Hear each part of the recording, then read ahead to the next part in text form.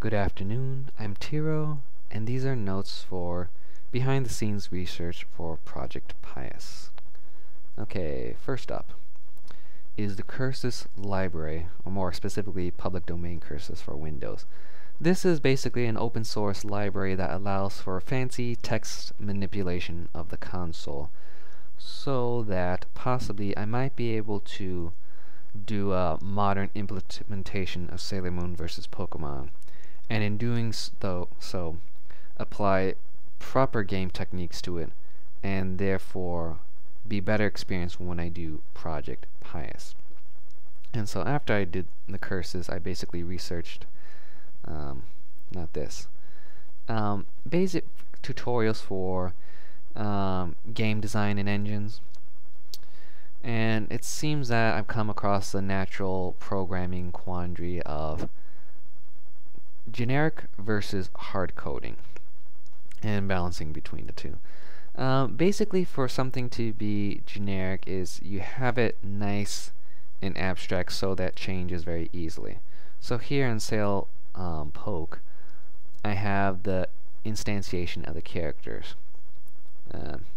Basic name, elements, stats, and just chain them together in a giant select case. So it's very easy for me to add another character by this design. Another example would be, here's the actual fight function. Very simple. Refresh the characters, get the player's move, get the enemy's move, and then you do it. And keep doing it until either the character or all the enemies are dead. However, because of even though I set these good design styles in place, I was still very young in programming. So here's the actual move, and this is very odd code in that first we see who's the first player, the actual the user or the enemy. Is it the user or the enemy? And if it's the user, we do the user first. Otherwise, we do the enemy first. This code can be condensed into one block if I used a priority queue or something to that nature. However, I had very limited understanding of various programming mechanics, such as I didn't know about classes or file openings and such. So therefore, I'd have all these funky if-else blocks. Also, even though here I set myself up to use proper switch cases to have a generic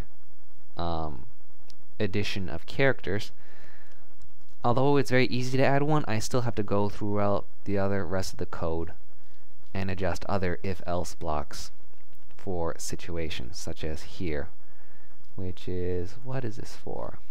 Calculations. For attacks, I don't do damage. Here, I would have to also add stuff for the elemental immunities, even though that is someplace else in the code.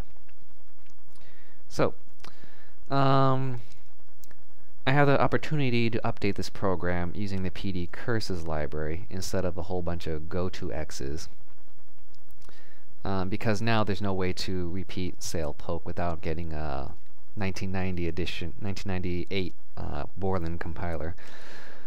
But this would be doing it all the way from the ground up, and it's like, do I want to waste my time on this? I've already wasted my time doing this, so And there's also the balance, like, do I have to make this super abstract? Because guess what? I'm probably not going to use the engine ever again for another game, and no one else is going to do it so either, so why bother? I know practice makes perfect, prevention is immeasurable, all that junk. So, actual doing game designs. And I found a couple of decent ones where you can have very elegant situations, such as here with sound. Or, here's the SDL, so, here's a sound object, and it has basic things, play, stop. And then it has a sound manager, which controls it, such as pause all and stop all and all that good stuff. The only problem I have is they establish, no, I want to see it, not do it. System core, here we go. although they give examples of the engines and how to use them, there is very little on actually making a game out of it. So here I have this nice graphics engine uh, with all these states and texture manipulation, sound manipulation. It never shows it how to put it all together in something very simple like Pong. So even though the managers are very elegant using cubes and stacks, how does it work? It's kind of like you learn about stacks and like, well, what is it used for? Then they in class they show you reverse Polish notation, like, oh, it makes sense, but you'll never do it that way because you have normal functions. Anyways, moving on. So next topic would be proper web host. It seems the two contenders are SourceForge and Google Code. The only problem with Google Code is that you need a cell phone to register, and I do not have that capability. Although SourceForge does, and Google is supposedly easier to use. I'm not sure if it makes a difference.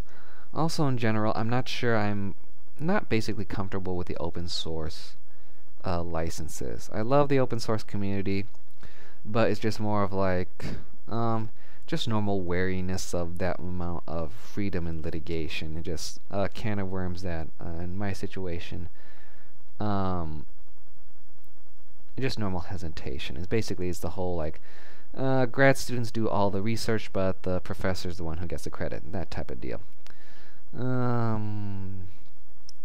There's more excuses to procrastinate actually making the decision and actually putting a code. Normal internet practice is I do not like to make accounts unless I have to. Because even though internet and mobile phones allow for instant communication, they're very useless because people usually have about 10 email accounts in their lifetimes and they don't keep track of them, so the one they give you is a dead one. Pointless. Moving on. Okay, the actual coding. I've been playing around with some prototype classes and stuff. Haven't done much. But more things I learned is even though I have a character class, I'm probably going to have to split away enemy characters from the heroes. Also, I will have to make probably a character class manager so that in dealing with level ups such as here, it'd be better handled by a class manager friend rather than the characters themselves, otherwise it gets very complex.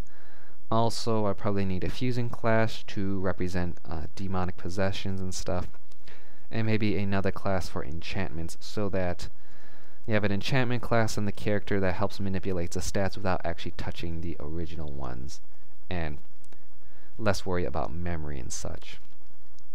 Okay. And I'll probably do a whole bunch of little prototypes to practice things, such as loading enemies from a file. And finally, I am looking for an instrument. It looks like this.